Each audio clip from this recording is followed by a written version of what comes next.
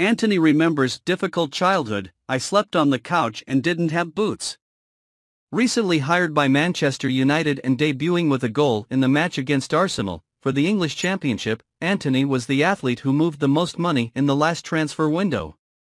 However, his relationship with high funds was not something that occurred early in his life. In an interview with Sky Sports, the striker recalled his difficult childhood. "I'm a simple boy who came from a favela.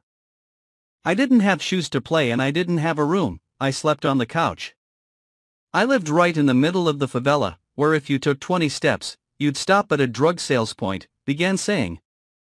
"In many moments there, my brothers and I were hugging, crying and thinking about life. At other times, it was 3 hours in the morning and the house was flooded and we were there drying, but with a smile on our faces," he added. Champion of the 2019 São Paulo Cup with São Paulo, Antony spent a short time on the São Paulo team's professional team before being contacted by Ajax in 2020. According to him, the move to European football was difficult at first because of the distance from Sun, which was worsened during the pandemic. "It was difficult to stay away from my son. In the pandemic, I came to Europe alone. I missed my son's first steps and I only received it by video. It's a sacrifice and a price that we have to pay. I regret it because it's all about giving him a better future," he said. Subscribe to the channel, leave your like and have updated content every day.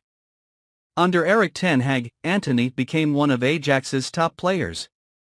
With the departure of the coach to Manchester United before the start of this season, the Brazilian has become one of the main requests for signing. The athlete's arrival at the English team took place on the last day of the window and cost around €100 million. "Antony, you really are an extraordinary player and you deserve everything that is happening in your life today. And he will surely win many titles with the Manchester United shirt, making his fans very happy." Leave in the comments what you think of the video.